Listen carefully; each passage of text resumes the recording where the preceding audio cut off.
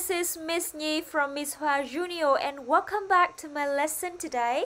Rồi, cô xin chào cả nhà, cô là Nhi đến từ Ms Hoa Junior và chào mừng các con lại quay trở lại cùng với cô trong chương trình học tiếng Anh lớp 5 của Bộ Giáo dục và Đào tạo nhé.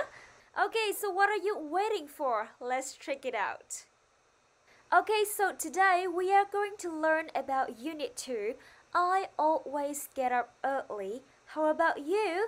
Rồi, và hôm nay thì cô trò chúng mình sẽ cùng nhau học Unit 2, bài học thứ 2.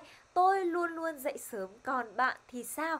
Lớp mình đọc tiêu đề này thì chúng mình thấy một từ đó là tôi luôn luôn dậy sớm, đúng không nào? Thì có lẽ là bài ngày hôm nay chúng mình sẽ nghiên cứu về điều gì cả nhà nhỉ? Đúng rồi, chúng mình sẽ học về những cái hoạt động hàng ngày, chẳng hạn như là tôi thức dậy này, và sau đó tôi làm gì thì cô trò mình sẽ cùng học trong bài ngày hôm nay nhé. Let's get started with Lesson 1. Alright, and the first part of Lesson 1 is vocabulary. Alright, now, let's go. Okay guys, look at this picture and tell me, what activity is it? Yes, Yeah, very good. I get up, right? Rồi, cả nhà đọc giúp cô từ này nhé. Get up. Get up.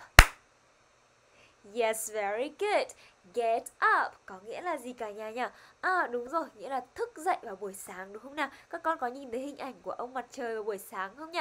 Yes, that's right. Ok, vậy thì từ đầu tiên cô tặng cả nhà ở đây đó là get up. Alright, next one. After you get up, you have to, yes, brush my teeth. Okay, everyone, brush my teeth. Brush my teeth. Yes, very good. Brush có nghĩa là chải này, là đánh các con nhé. Còn teeth có nghĩa là răng của các con. Brush my teeth có nghĩa là đánh răng cả nhà nhé. Next one. After you brush my teeth, you also, wash my face. Very good. Okay, so everyone, wash my face. Wash my face. Yes, good job. Wash my face có nghĩa là rửa mặt của tôi cả nhà nhé. Alright, next one. If you want to improve your health, you should, very good, you should do morning exercise. Do morning exercise có nghĩa là tập thể dục buổi sáng các con nhé. Nếu mà chúng mình muốn nâng cao sức khỏe, đúng không nào? Improve our health, we should do morning exercise. So everyone listen and repeat after me. Do morning exercise. Do morning exercise. Yes, good job. Next one.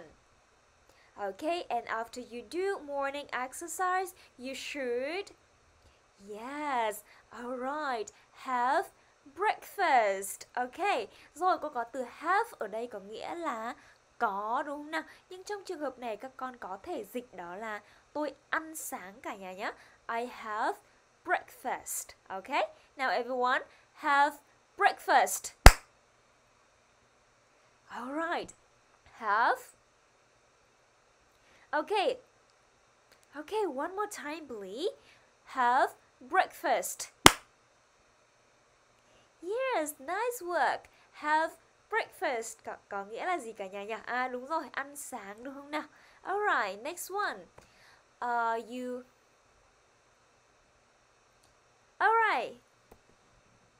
Alright, next one. You can see a boy sitting on the chair, sitting on the sofa, right? And he is watching TV. So the next phrase here is watch TV. Okay, everyone, watch TV. Watch TV. Yes, beautiful. Watch TV có nghĩa là xem TV các con nhé. Okay, next one. Look at this picture and tell me, what are they doing? Yes, they are cooking dinner. So the next phrase here is cook dinner. Everyone, cook dinner. Cook dinner. Yes, very good. Cook dinner có nghĩa là yes, nấu bữa tối cả nhà ha. Alright, vậy là cô trò mình đã cùng nhau đi hết 7 từ vựng trong lesson 1 rồi đúng không nào? Bây giờ thì cô sẽ check up lại lớp mình một xíu nhá. Các con chỉ cần nói hoạt động cho cô thôi nhá. Number 1, everyone, come on. Yes, have breakfast. Okay, number 2, you should do morning exercise. Very good. Tập thể dục buổi sáng đúng không nào? Number 3, you have to, yes, brush my teeth. Đánh răng của tôi đúng không nào? Mình sẽ phải đánh răng vào buổi sáng này. And next one, after you brush my teeth, after you brush your teeth, you have to, bây giờ các con muốn nói là rửa mặt của tôi thì các con sẽ nói là yeah, wash my face. And next one, đây là hoạt động đầu tiên trong lesson 1 đúng không nào? Alright, get up. Very good. And next one, number 6.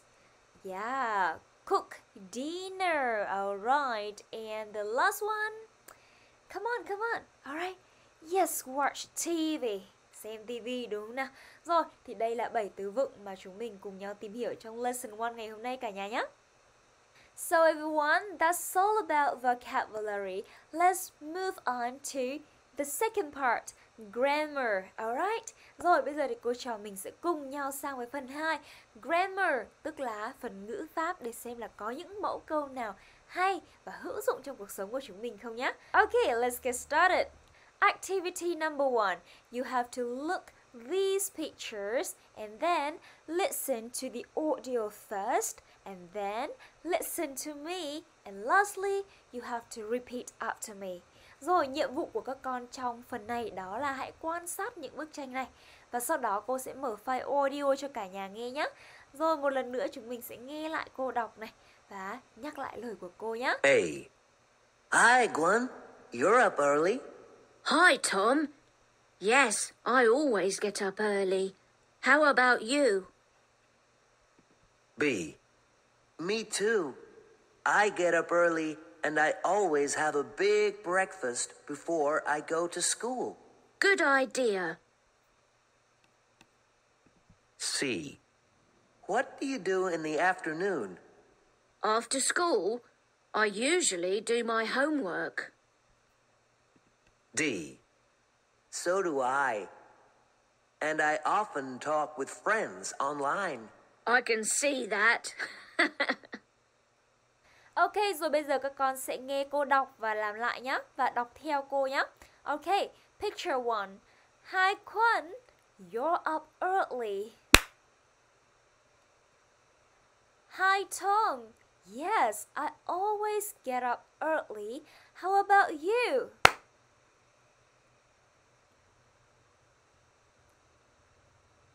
Very good. Next one. Me too. I get up early and I always have a big breakfast before I go to school.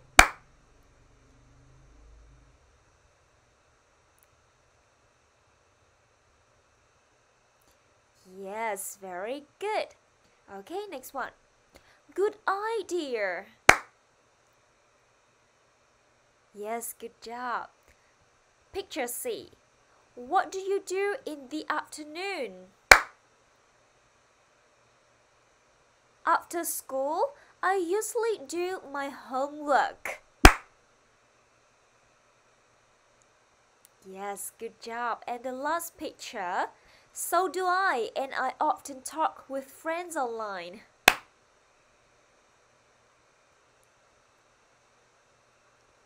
Yes, I can see that. Ha ha.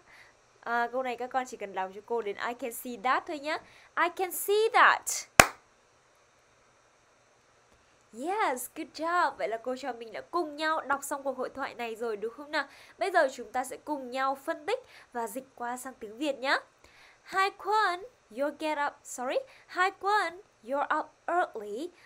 Xin chào Quân nhé. Sao cậu dậy sớm thế? Yeah. Hi Tom, yes, I always get up early. How about you? Xin chào Tom. Tôi luôn luôn dậy sớm đúng không nào? Đúng rồi, mình luôn luôn dậy sớm. Còn cậu thì sao? How about you? Alright. Me too. I get up early and I always have a big breakfast before I go to school. Câu này có nghĩa là gì các con nhỉ? Me too có nghĩa là đáp lại và thể hiện sự đồng tình đúng nào? Tôi cũng vậy. Tôi dậy sớm và luôn luôn có một big breakfast, một cái bữa ăn lớn. Thì mình sẽ dịch là thế nào đây? Đúng rồi, một cái bữa sáng thịnh soạn đúng không? Trước khi mà tôi đi học đó, bạn này rất là chăm chỉ ăn sáng, luôn luôn có những cái bữa sáng thịnh soạn trước khi đi học này. Đó, các con cũng phải học tập bạn nhé. Alright, trước khi đi học mình phải ăn uống đầy đủ để có thật nhiều năng lượng đúng không nào? Để học hành nhé. Next one. What do you do in the afternoon? Thế cậu làm gì vào buổi chiều đúng không nào? After school, bạn hỏi lại là sau giờ học ấy để xác nhận lại đúng không? Yeah, I usually do my homework. Tôi thì thường là làm bài tập về nhà các con nhé. Các con có thấy bạn nhỏ rất là chăm chỉ không? Đó, sau giờ học là sẽ thường làm bài tập về nhà. Đó, I usually do my homework. So do I. Đây cũng là một câu để thể hiện sự đồng tình, đồng ý này. Tôi cũng vậy. And I often talk with friends online. Và tôi cũng thường nói chuyện với bạn bè online. Và bạn kia mới đáp là gì? I can see that. Tớ hiểu điều đó mà. Bởi vì chúng mình cũng đang nói chuyện online đây còn gì đúng không? Yes. Rồi, đó, các con đã hiểu đoạn hội thoại này chưa nhỉ? Yes or no everyone? Yes, very good. Rồi và trước khi cô tặng lớp mình những cấu trúc ngữ pháp hữu ích đúng không nào? Thì chúng mình sẽ cùng nhau làm thêm một activity nữa cả nhà nhé. Now, let's move on. Activity number 2. Point and say.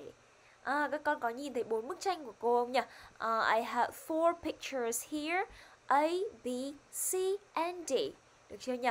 Và tương ứng với đó nhá, cô có một phần là câu hỏi này, một phần là câu trả lời.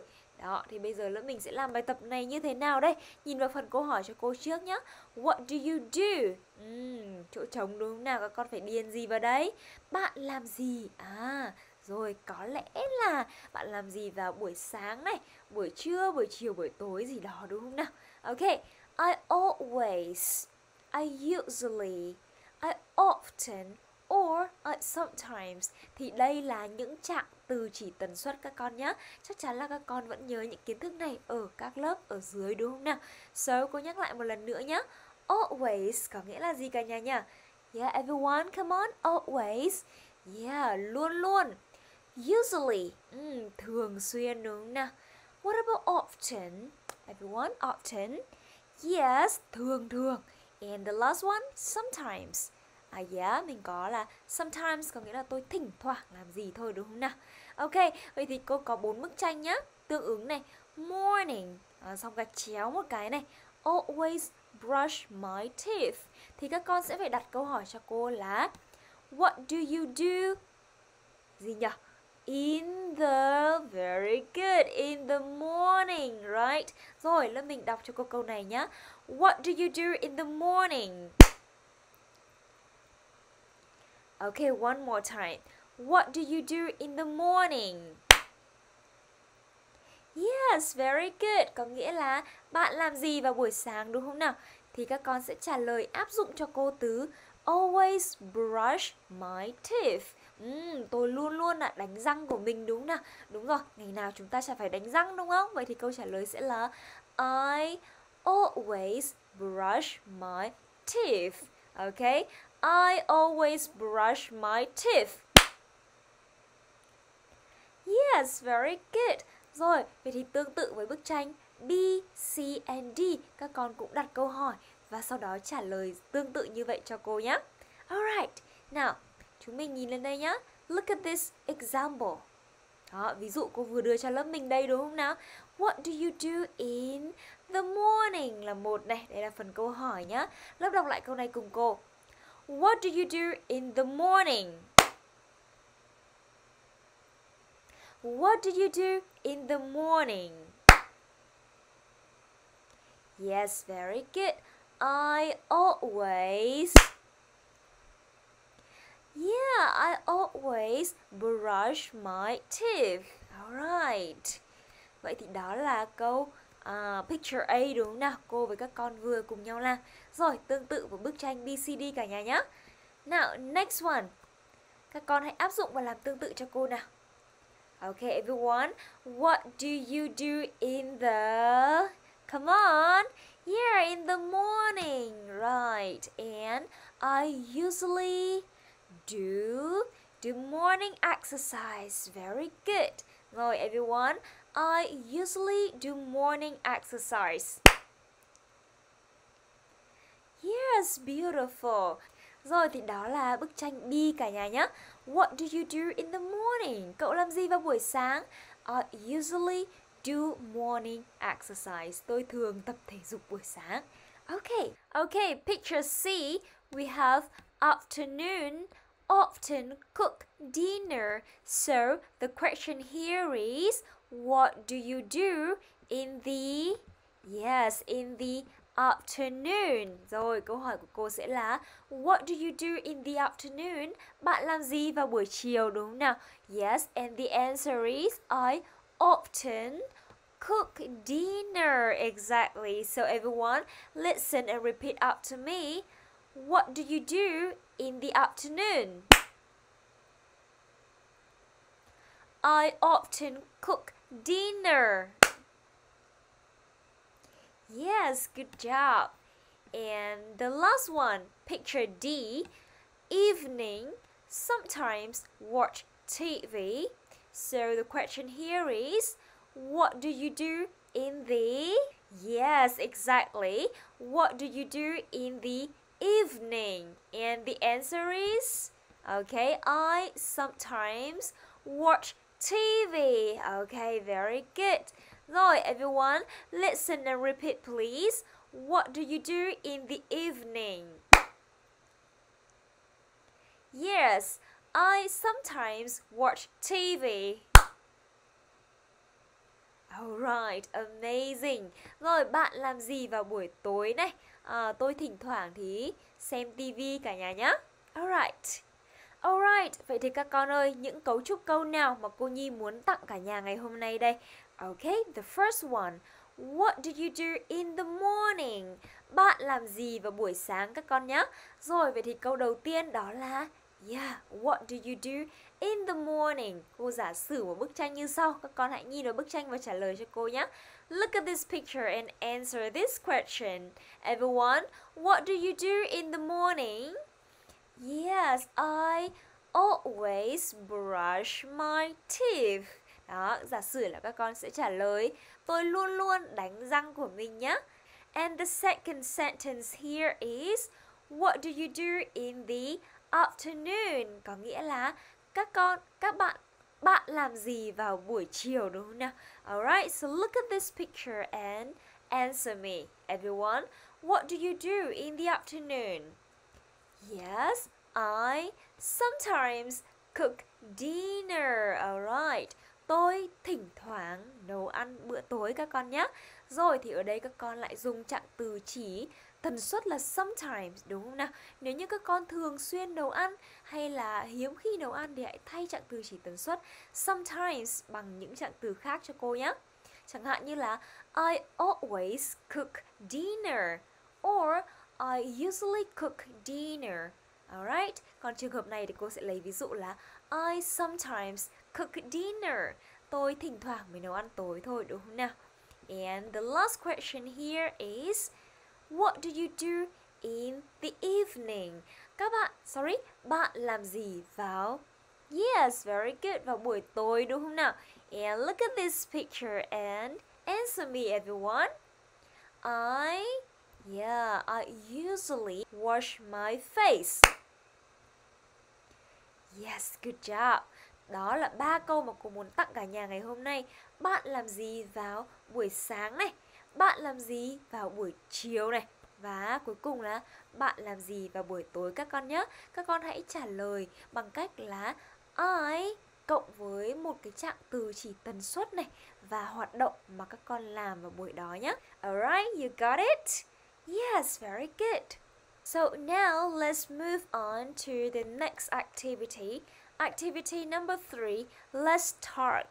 Ask and answer questions about your daily routines. Hãy hỏi và trả lời những câu hỏi về những cái hoạt động hàng ngày của bạn, được chưa nào?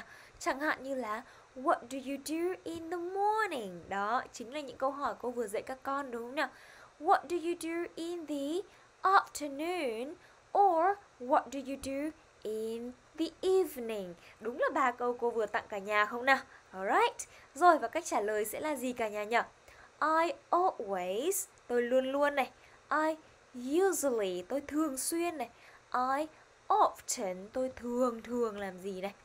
I sometimes, tôi thỉnh thoảng làm gì này.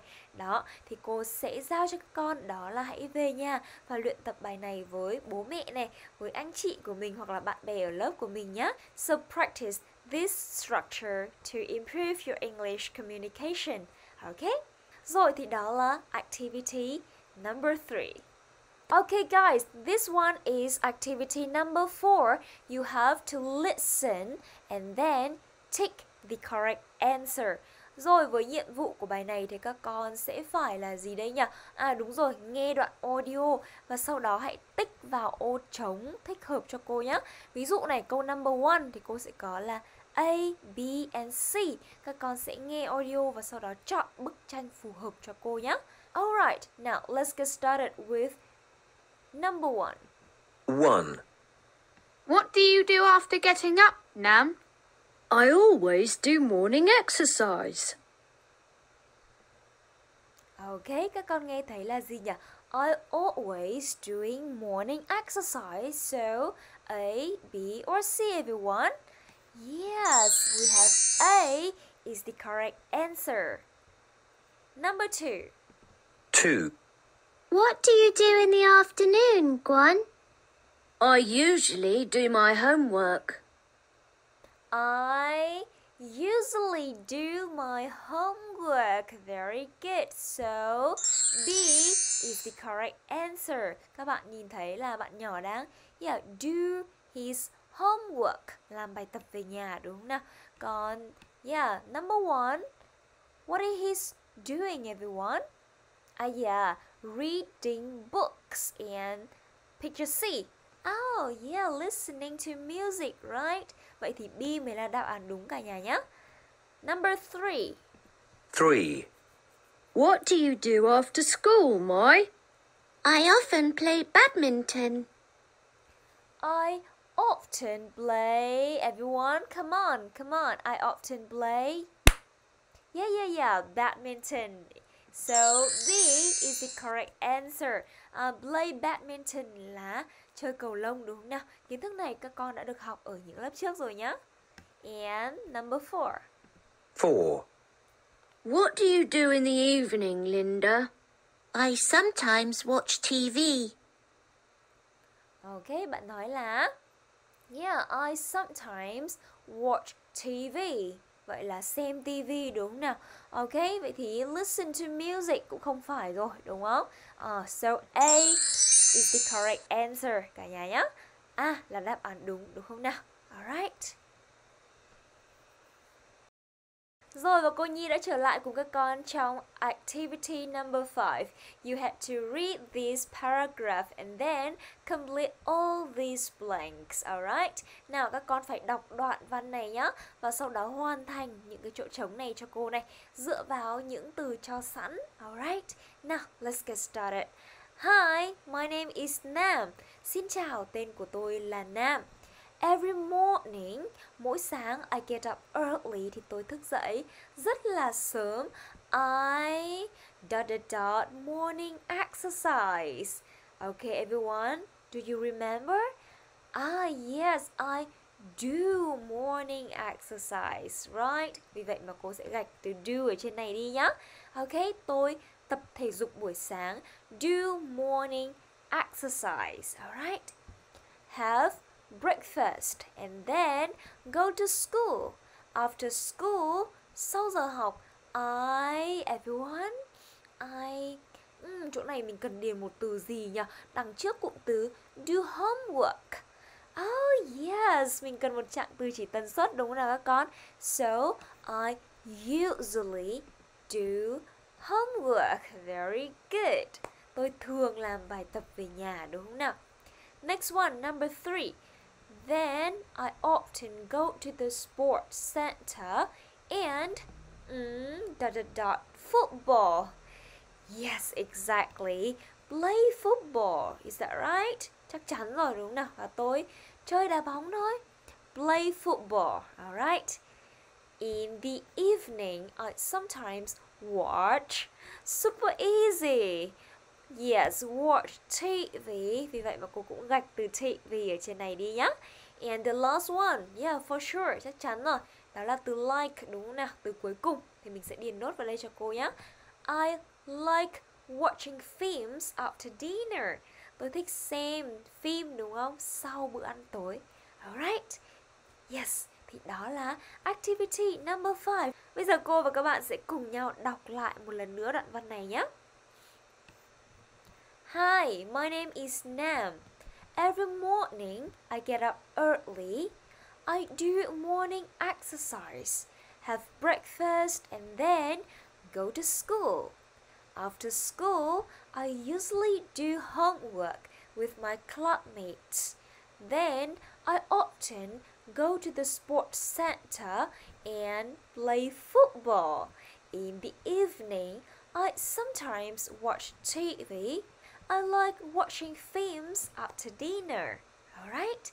Nào, đoạn này có nghĩa là gì các con nhỉ? Xin chào, tên của tôi là Nam.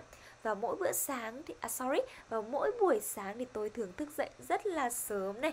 Tôi tập thể dục này, ăn sáng và sau đó là go to school, đến trường. Và sau giờ học thì tôi thường làm bài tập về nhà. I usually do homework. Với lại ai đây nhỉ? Classmates là với các bạn cùng lớp nhé. Then I often go to the sports center. Và sau đó thì tôi thường đi đến trung tâm thể thao và play football, chơi đá bóng đúng không nào? In the evening, và vào buổi tối, I sometimes watch TV. Tôi thường xem TV. I like watching films after dinner. Tôi rất là thích xem phim sau bữa tối cả nhà nhé. Okay, so that's all about activity 5. Okay guys, so it's time for us to sing a song. Now, let's move on to activity number 6. Let's sing This is the way we do things. This is the way we do things.